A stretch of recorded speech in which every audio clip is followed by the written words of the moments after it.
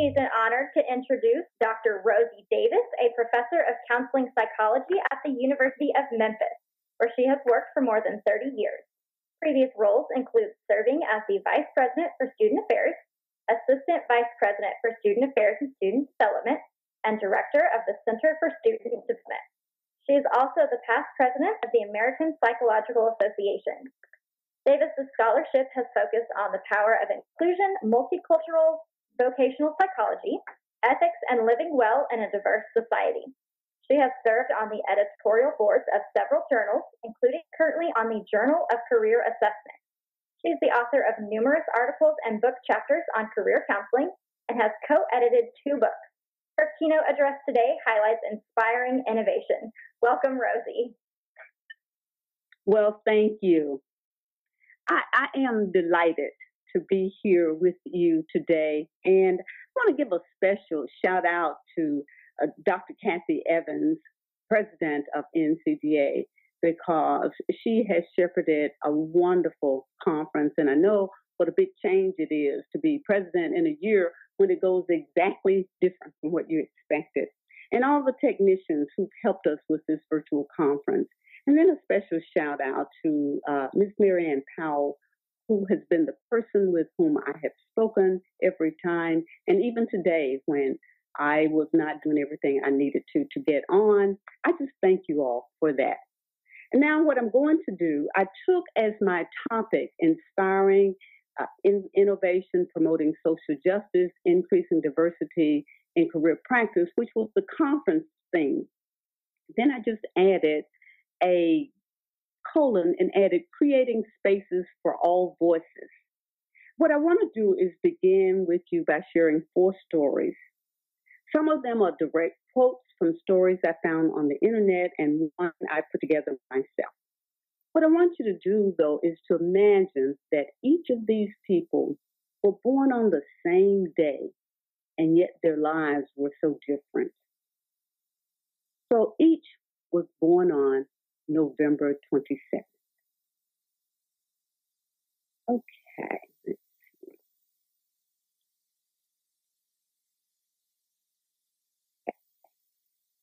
Keely was born on November 27th.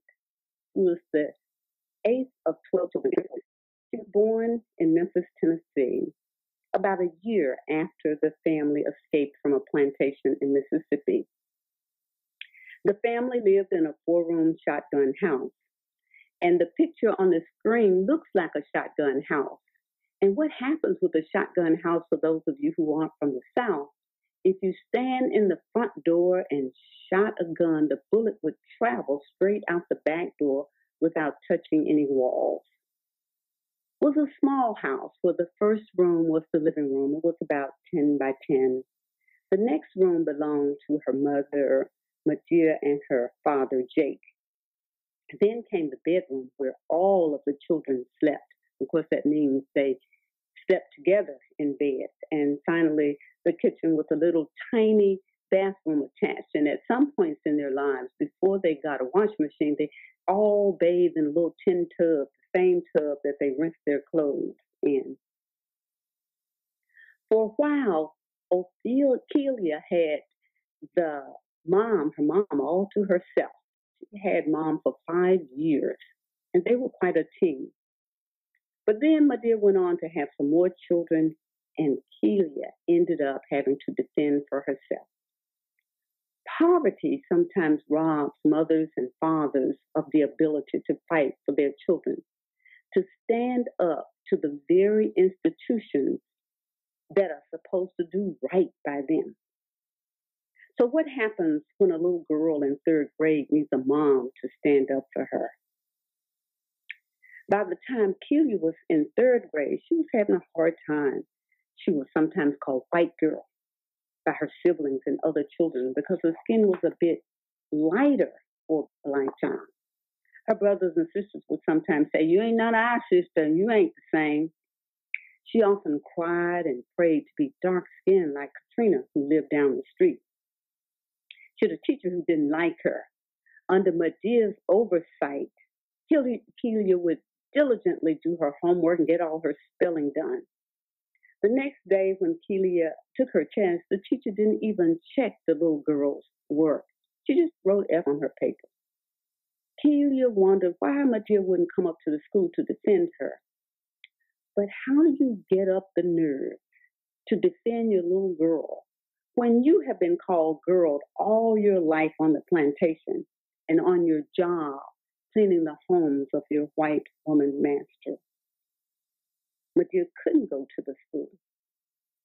At the end of the year, when Kelia failed third grade, Medea finally went to school, but it was too late.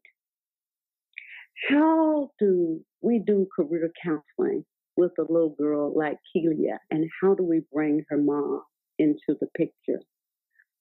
Which of our theories will work for her, and which interventions take her ethnicity into account? Michael. Michael was born on a reservation. One day he walked in the classroom with a hoodie over his head, dejected and down and out, and the teacher wondered what was wrong. Michael lived in an overcrowded, multi-generational home. His house stands in a remote rural housing district on a gravel road with a dozen or so other homes. There are many factors leading to the remoteness of Michael's community. Few in the community have cars, and if they do, the reliability of those cars is limited as is the fuel. There is one road in and out. The distance from town is 10 miles. The nearest school is 30 miles, either north or south. This community, like young residents, is mainly made up of relatives of one extended family. Homes like Michael's have 2-3 rooms. This seems okay for an average family. And there are around 2,500 residents on the reservation, which roughly means that there are 220 homes available. So that means that on average, each home houses 12 or more people, with families doubling and tripling up in order to have shelter. However, because most people cannot afford to build their own homes, many tribes have a massive housing shortage problem with a housing waitlist system. The list is long, with as many as 70 or 80 people on the list for housing at a time. So that means that people often wait 7 to 8 years for a house. On the Creek Reservation, where Michael lives, there are upwards of 300 to 400 homeless people.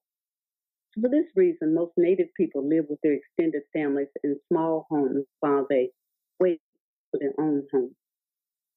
Joseph Shields, director of the Crow Creek Housing Authority, said overcrowding, substandard dwellings, and lack of utilities all increase the potential health risks, especially in rural and remote areas where there is a lack of accessible health care.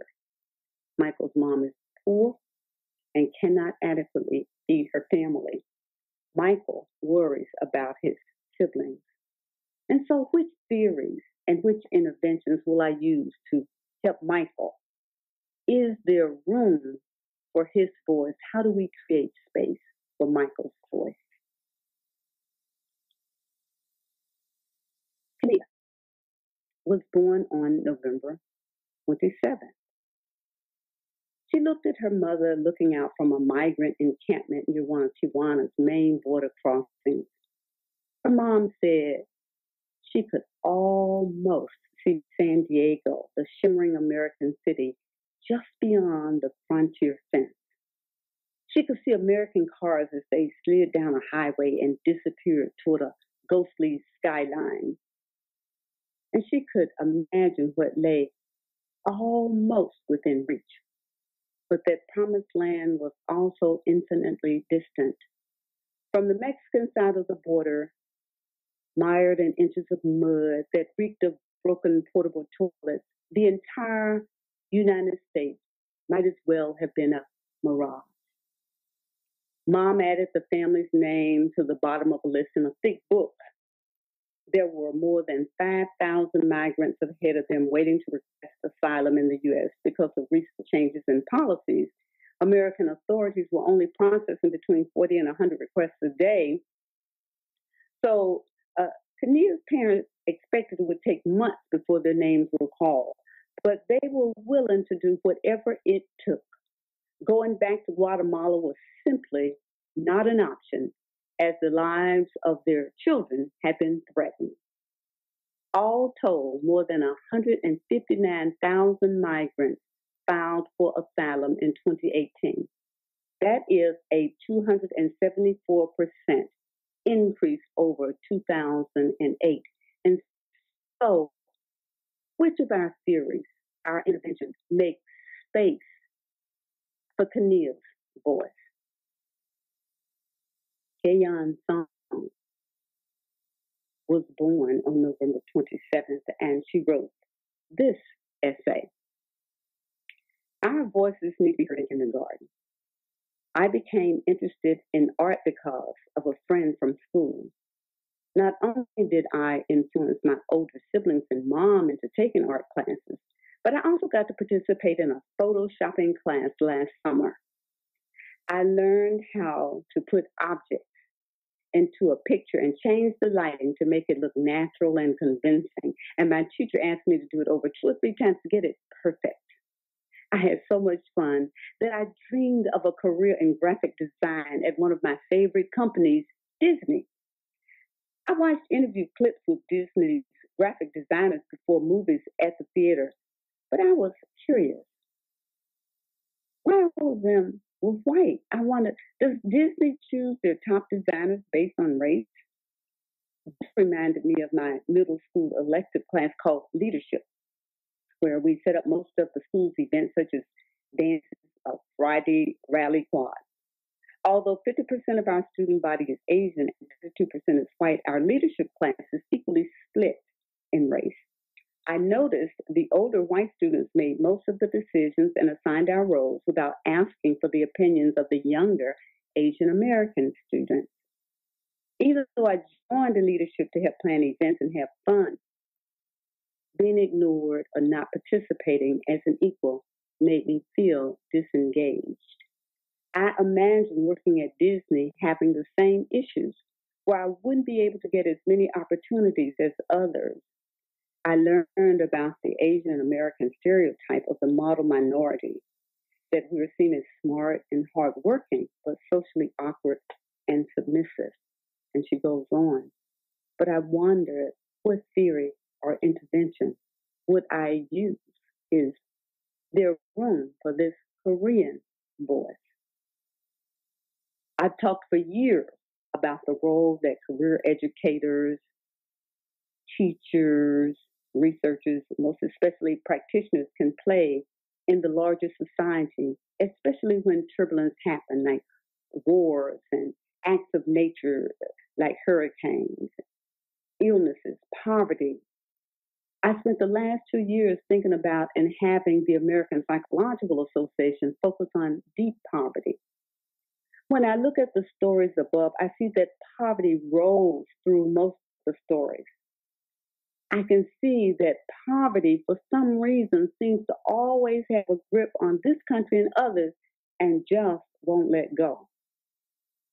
Last year in the United States, we had the lowest unemployment numbers we'd seen in decades. But even those numbers did not talk about the people who no longer looked for work or who were working in jobs where they were severely underemployed. Those numbers said nothing about what was going on with people all around the world. As I've read and learned about poverty, especially deep poverty, the numbers leave me continuing to find so many things unacceptable.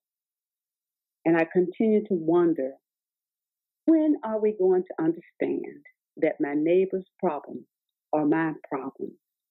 When will we create space for all of those around us? I don't like it that around the world there are 200 million people who work for unemployed.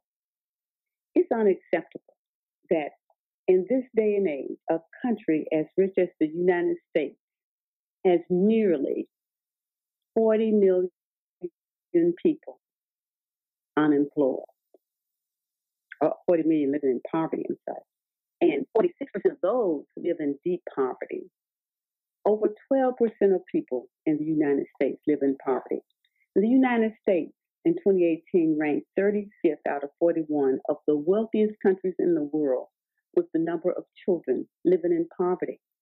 I find that unacceptable. I don't like it. I don't like it that nearly 1 billion people around the world live on $2 a day. And I don't like it that 75% of the people living in poverty are women and children. It is unacceptable to me that when people's lives are severely disrupted by tragedies like tsunamis and hurricanes and nuclear meltdown, it takes years for people to find work. And sometimes those people will never work again. I didn't like it that after the hurricane, 3,000 people in Puerto Rico died, and Virgin Islands took hundreds of days to get clean drinking water. I don't like it. The water situation that is in Flint, Michigan, that still has not been resolved. And I don't like it that these circumstances force so many more people into poverty. So I ask you to take a moment to say, can we do better? I worry about poverty, especially extreme poverty. And poverty has a definition in the United States. And it's that the United States Census determines poverty status by comparing pre-tax income against a threshold that is 3 times the cost of a minimum food diet in 1963 and is updated annually for inflation by the Consumer Price Index. So when we look at poverty, it varies a little bit. But a family of 4, 2 adults and 2 children living on about $20 in the United States, it does not matter whether that's in New York or Memphis, where I live, any of those places, it's still the same. So actually, some people living in poverty in an area that is not as high cost as in California, they still may be a bit better off. But nevertheless, that's how it is. And so imagine that you get to live on $25,000 a year for 2 adults, 2 children. That means you're making about $12.50 a year. Now, I got really interested in this because I am an NPR junkie. And so I donate to National Public Radio all the time because I listen all the time. And I was listening in 2016 to a story on poverty mythbusters. And they talked about the research that was done by Chetty and Hendren. And they were looking at pulling yourself up by your bootstraps. And what they found was that in the United States, if you were in the bottom quintile, your chances anywhere in the United States for moving to the top quintile was about 12.9% in San Jose, California. And then they mentioned Memphis, Tennessee, where your chances were 3%. And that's when I realized I'm a miracle and my husband is a miracle. In Tennessee, we rank near the bottom in poverty when we compare ourselves to the other 49 states. And if you look at poverty by race and ethnicity, you look at it across the United States, it rarely varies from the numbers that you see on the screen. And you can see that I believe these numbers are from 2017. They don't vary all that much in terms of how the individuals rank. Sometimes, depending on the state, you will see some differences with Native American and Alaska Natives. You will see some differences, but not all that much. It's always that race and ethnicity is impacted. It shows up the same. And a lot of that is a part of what people are talking about when they talk about systemic racism. Now, when I actually looked at the numbers for my state, I had this fantasy that Knoxville, Tennessee, I hope that some of you know about Knoxville, Tennessee, because that's where the University of Tennessee is. And that is where the Volunteers play in this big stadium that holds at least 100,000 people. And it is packed every football Saturday. Be different this year, of course. But is packed. And I thought that they were wealthy. And then when I looked at the poverty rate, it shocked me that the whites in that area had a poverty rate that began to resemble the black rate in other parts of the state. And I wonder what in the world happens in a place where we don't even take care of our most prized race of people. How come we don't have room for all of these people in our theories? And I just hate to think about all the children who are hungry. Remember, I said that 75% of the people living in poverty are women and children. And in my state, 1 in 5 children struggle with hunger. In my county, 39% of children live in poverty, and 40% of them live in households where the parents earn under $10,000 a year. Is there space in our career series and our interventions for the voices of children who are hungry? Is there space for the 6 million seniors who go to bed hungry every night? Now, the only theory that I really know that just so distinctly addresses adults is Super's theory, and he talks about disengagement, but I am sure he was not talking about disengagement from even the ability to have food on the table. Do we have room for the voices of those hungry seniors in our theories? It is a fact that a college education will help to improve one's economic condition. And yet, as we prepare individuals for college, we see that there are problems early on. There can be as much as a 26-point reading gap by 4th grade between low-income and wealthier students. We know that we see more of that disparity in public schools, that more low-income children are going to public schools, and it grows. So, for example, when we look at that in 2000, there were only 4 states where half the children were low income. And look at what happened by 2011 and by 2013. And it just goes up from that. In my state, low income students, more than almost 60% are from low income families. I wonder, why is that? And how do these children manage in the face of the kind of poverty that they live with? Maybe there's space in the elementary grades for career interventions for students who are not reading on grade level. What do we do there? What kinds of programs are there in public schools for children that take into account their race, their ethnicity, their gender, their social class? Poor communities are more likely to have crimes of all types. So why is crime contained in poor communities? Well, it happens there, I think, a lot because of poverty. Now, when my son was young, even though I probably could have afforded to send him to private school, but since I'm a citizen and I pay my taxes, I wanted him to go to public school. So when he went from 6th grade to 7th grade, the school atmosphere changed. At his school, he didn't have to write in cursive, and he didn't have to write with a ballpoint pen. He wrote with a pencil. So he was doing his homework at home, but still I was getting things that he's not doing well at school. I went to his school and found out what was going on, and none of the teachers were doing anything. At first, I couldn't even meet with them until I called all of his teachers and his principal together to meet with me, because I decided, this mom is going to do something. And actually, I told them, you will either deal with my son now, or you will deal with him when he's coming through your window to rob you. And interestingly enough, when I was preparing these remarks for you, I thought of another thing that happened with him. Since he wanted to be an actor, I thought, well, he should take accounting or something so he can learn how to be a business person. Well, they asked me, I got a call from one of the administrators, and they said, well, can we Take your son out of accounting because he's mediocre and we need the space for someone else. And I agree.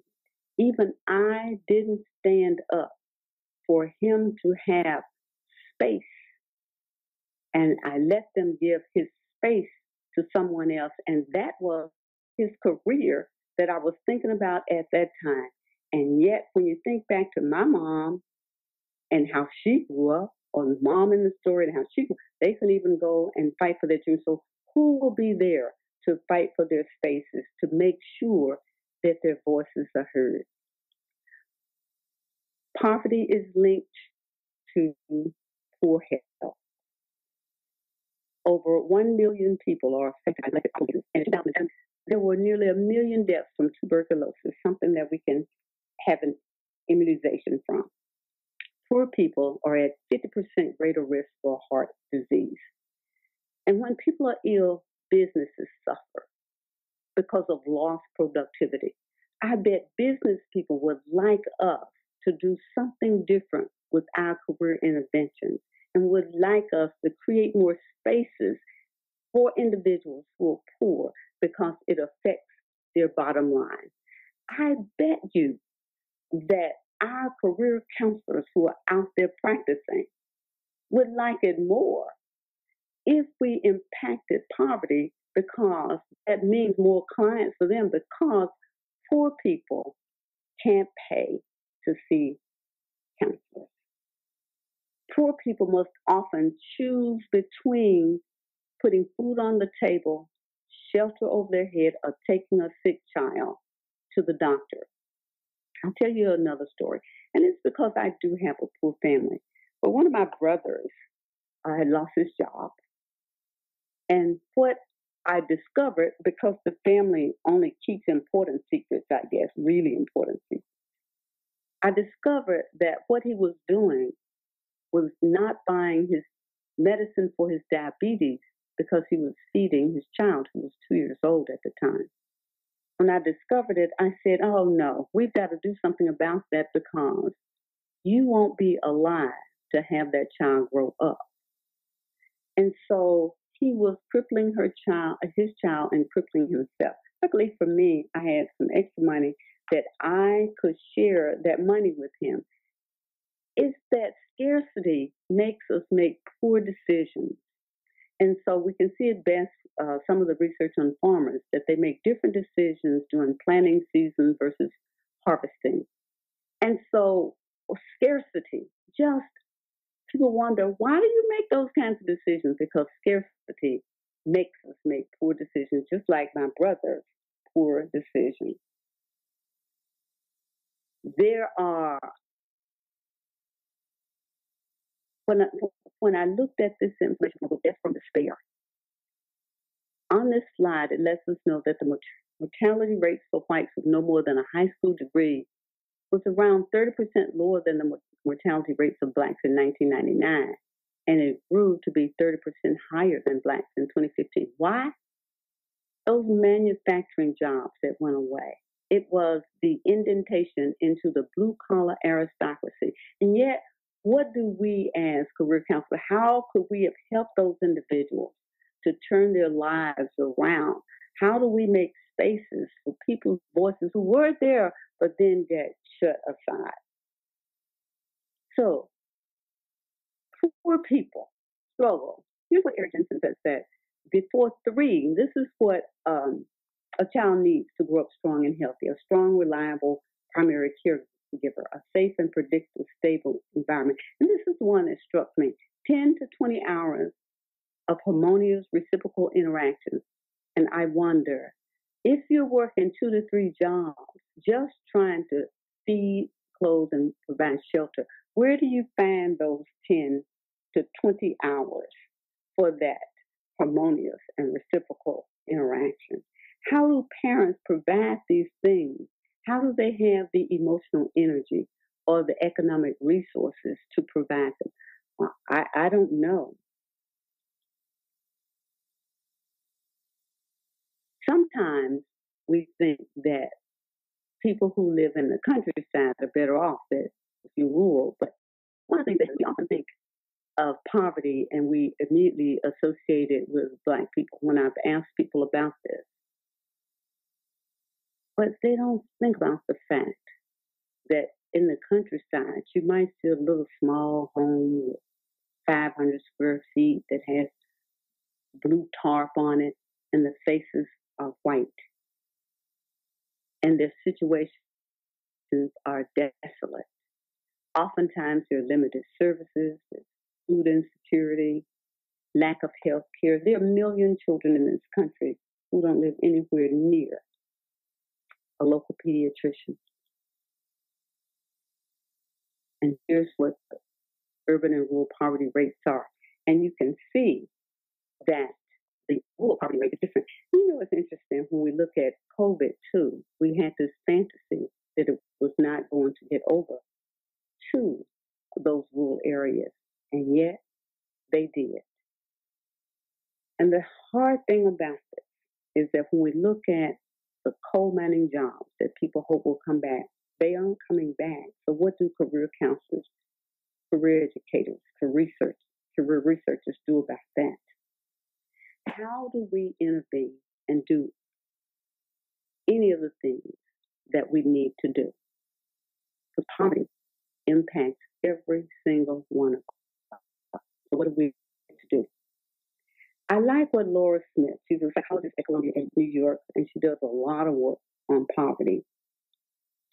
And she believes that therapists must begin to understand the oppression of the poor in a multicultural social justice context. She says that we've got to begin to understand the dynamics at every level, because oppression and power go together. And then she says we must begin to produce transformative actions. She says that we need to do participatory action research. In other words, we've got to use the people with whom we want to do the research. They've got to become our community scientists. They've got to be a part of the research that we do. And so, you know, I reflect on things like Holland and the developmental theorists and the Vickers and constructivists and social cognitive, and say, do we do any of that with any of those theories? Do we do any of that? Seems like to me that they've been mainly aimed at the middle class, although we've come to know better. I find that I read recently David Bluestein's book on working. And I liked it because David's book had all kind of people in it, and he told stories about working class people from different races, ethnicities, trans, all of that. And Bluestein and his colleagues say that we have got to be more active, and we need to take a more social justice position.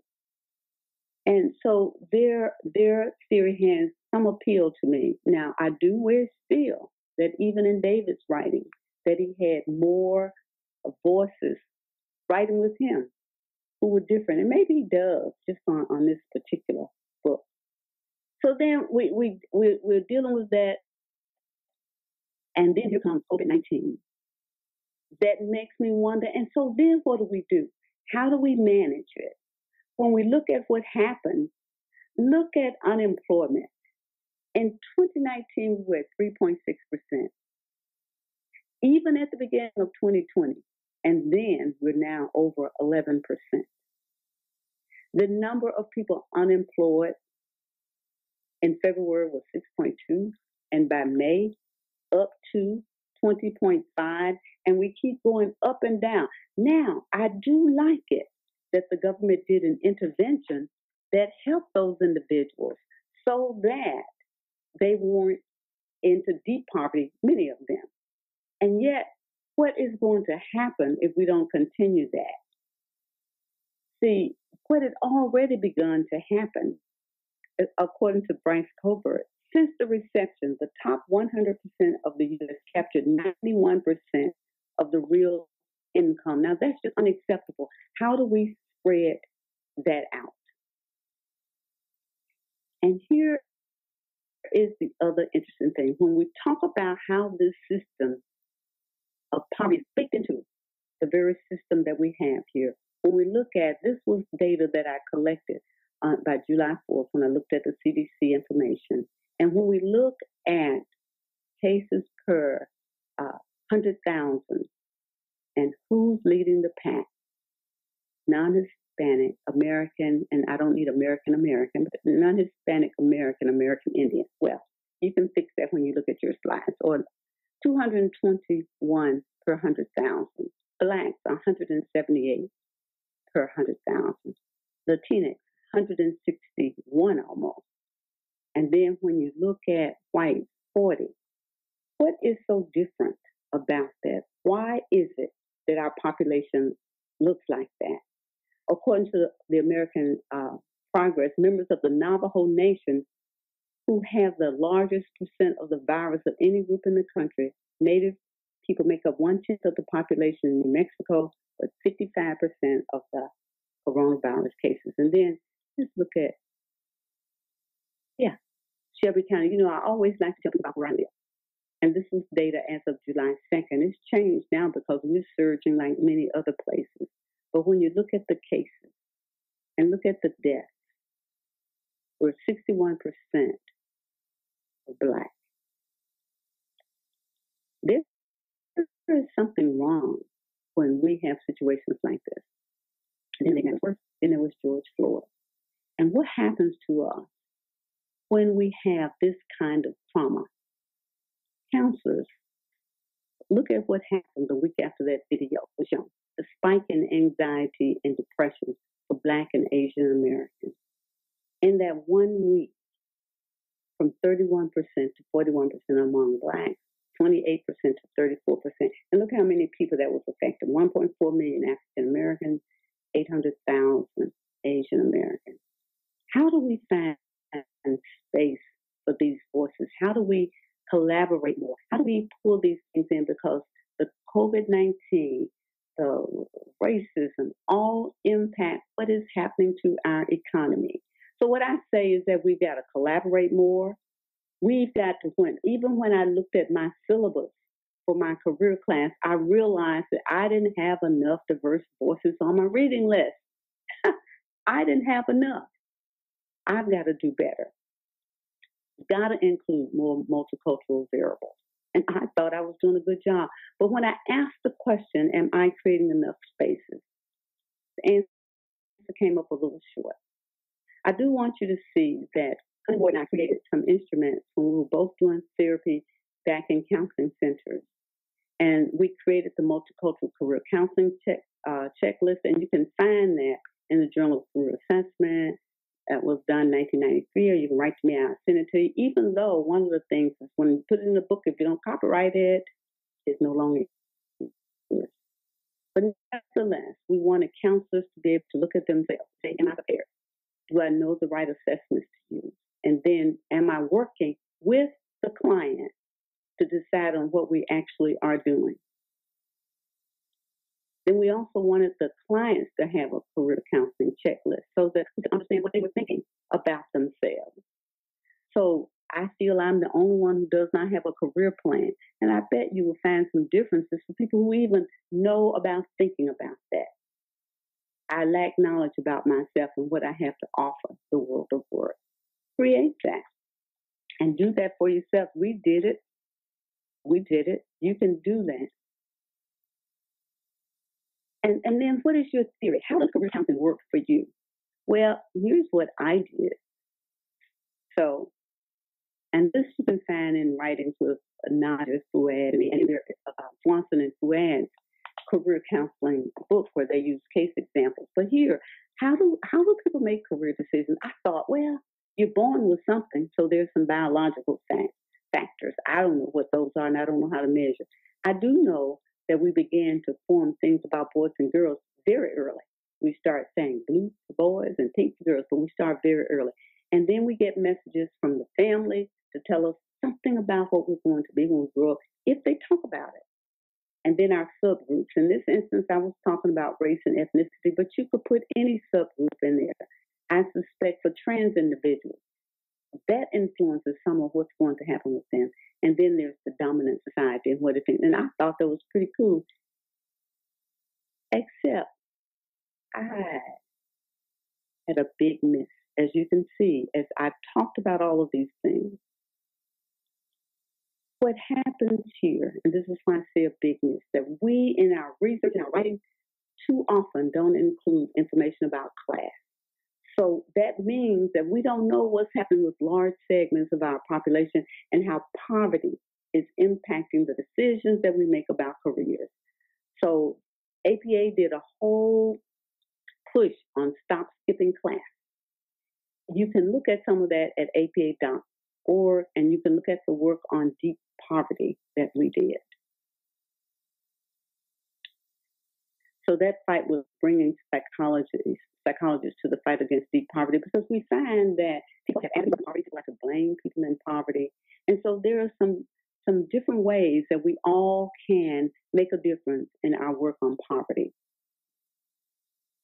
Here's an example of something we did in our community right here in Memphis. We decided to do something called Vision 2020, and this was from the Women's Foundation of Memphis, which is an organization that I joined back in 1990 when they said, Rosie, you want to do something to help women and girls reach their full potential? I said, sure I do. I thought I'd be doing service training. Turns out I was raising money to help support programs that help women reach economic self-sufficiency. So we picked the poor zip code in Memphis 38126 and the poverty rate and set some goals. And one of the goals that I like right away, goal number 2, to help with marketable job skills that enable residents to gain living wage employment. You see, what we do, what you do in the world of career makes a difference in the entire world. And so we worked with the residents and asked about what they needed. We used evidence-based interventions. And after 2 years, the results were striking already. More people with jobs, more children enrolled in child care. People beginning to buy homes, a 20% increase in household income. Now, the household income was only a little over $8,000 a year, but still a 20%. And then 2 years later, a 49% increase in household income. And it's even more than that now. The last figures I looked at went from $8,000 to $18,000 a year. So a part of doing the work means doing the work in the community. So I challenge you to add more voices. And when I say add more voices, that means creating spaces for the voices that you don't think about. And I know it's a lot to ask, but nevertheless, we must. I also mean collaborating with more people who are different than you. Do you even have friends who are of different race of ethnicity than you? And when you begin to at least reach out like that, you begin to see people in a more human way. I ask you to create an activist social justice agenda. When we look at and say, why social justice agenda? Because so much is baked into the way things are. You know, one of the things about the Civil Rights Act of 1968, it was designed to make our own government stop having policies that would not allow Black folk to buy homes. And so we created poor neighborhoods here, wealthier ones there. Rework the inventions and our theories that we have, make sure you do some research, and then I just say, listen to something bigger than you. Because I know that all of us wanted to do a great job. That is why we chose the work that we chose. If you can change things, you don't have to be a world's #1 scholar, but we do have to give it thought and we have to be intentional in our actions. And with that, I think that's the end of my slides, and we are open for a few minutes worth of questions. I think I left about 10 minutes maybe, so that we can have some questions if you'd like to ask some questions. And I can't see the chat, so. If you guys have questions for Rosie, you can type those into the chat section and I can read those off for you. Here's one from Tracy. How can we get access to your checklist? Okay, so Tracy, I love that question. what I forgot to do when we submitted that as part of a chapter was to copyright it. So all of you young writers out there, anything that you create, remember to copyright it. So, but you can get it from the Journal of Career Assessment, 1993, or actually, if you email me at rbingham@memphis.edu, I'll send you a copy. You have to give credit. So. And the other thing that I'll say is that we created it in 1993, and you will see that even some of the wording, like we talked about cross-cultural counseling, now they talk about multicultural counseling. We all talk about multicultural. And so, but you'll see how we did it because it was important to know that. So what I can suggest to you is that I'm happy for you to look at and then modify, and don't be afraid to create for yourself because you can. Here's another question. What are some of the challenges you see with mostly immigrants coming from Civil War conflicts trying to transition into higher ed? Oh, yeah. And so a lot of times, it depends on where people are coming from. And so you already know that there may be some poverty issues. We may have some language issues, and we may have some PTSD issues. We may have some issues with family. And so I think you won't find that it's the same for everyone, but you are going to find probably, especially coming from a country where there's been a lot of war, or even if it isn't war, like the story of the immigrants from Guatemala. Sometimes it's not that they were in a war, but sometimes they're leaving a situation that was especially dangerous to the individuals here. And so we're going to have some problems there. You're going to have problems with people not knowing how to engage with the system. And right now, I mean, those were real facts about how people just can't even they can't even get to have their day in court when they're seeking asylum. So we have separation of children. Now, of course, your question was the transition into higher ed. So some of those people have already overcome some of those problems. But when they are, one of the things that I found, even with some of the students in my career class in graduate school, is that sometimes they still were dealing with what were the parental expectations for them, what were their cultural expectations for them, and of course we always did if it wasn't English, then we do English as a second language. So we're pretty good about that. There are going to be some money issues with the transition, so that's the ones that you can imagine and expect. They will all be there. Remember to take them as individuals, though. Never use anything as a monolith, because we want the general theories, we want the general outline, we want the general views that we have to help shape what we think, but then we want to know when the person is that we're dealing with an individual. Here's another question, comes from Julie. Can you speak to the elements in your own career that helped you move forward in spite of where you are from?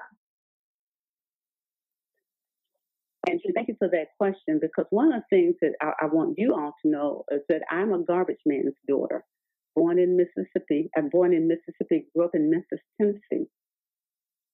And so my father was a part of that I Am a Man group when Dr. Martin Luther King Jr. came here and was killed in 1968.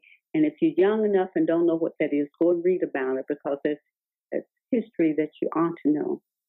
So for me, I was an early reader.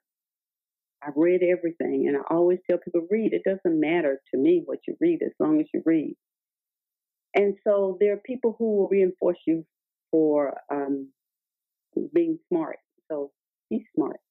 But the other thing is just saying yes to things. I would say yes to things even if I didn't know that I could do them, and even if I was scared to death to do it. For example, the first time someone asked me to write a book chapter, I had no idea how to write a book chapter. And so I said yes, and then I thought, now what? So I think saying yes and accepting opportunities, even though you might not know what you're doing. I think some of the other things that happen is saying yes, and then if you do a good job, if you show up, if you do the best you can, if you push it and go on in spite of your fears, those are the things that were helpful to me. And because I find, even though I face racism and sexism, I also always had somebody on my side. So there are always people out there who will root for you.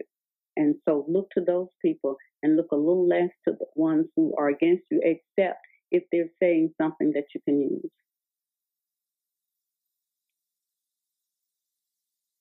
Here's a question that comes from Eric. Do you think a lack of one strong central voice among various minority groups has hurt their message? A lack of one strong, so would that question be about somebody like when Dr. Martin Luther King was speaker for the group? You may recall that Dr. King was mostly hated when he was the main speaker. I think he probably only had about a 30-some% approval rating. So no, I think what is more likely to hurt the cause is when all of us don't step out.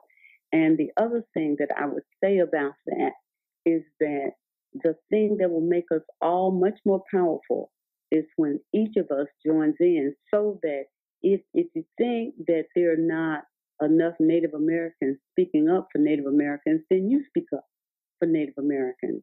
One of the most profound things that I found when I was on the executive board for Division 17 of the American Psychological Association, we were trying to make a decision about designating one of the seats on the Council of Representatives for a person of color. And two white women spoke up, and they said, I was the only person of color in the room. They said, Rosie, you shouldn't have to fight this battle. Let us fight it. And they fought that battle. So if there's not a strong voice that you see, then you become a voice. We need allyship. See, there's not a group who will get any place all by itself. So I say it's part of the reason why I challenge you to create a social justice activist agenda and add your voice. So you be the strong voice. Michael Moore is a strong voice for everybody, so he speaks up. So you be the strong voice. Here's a question from Allie. Who do you listen to, look to, read, and engage with about social justice? Oh, my goodness. Well, God, there's a lot of social justice there. But I look to my family.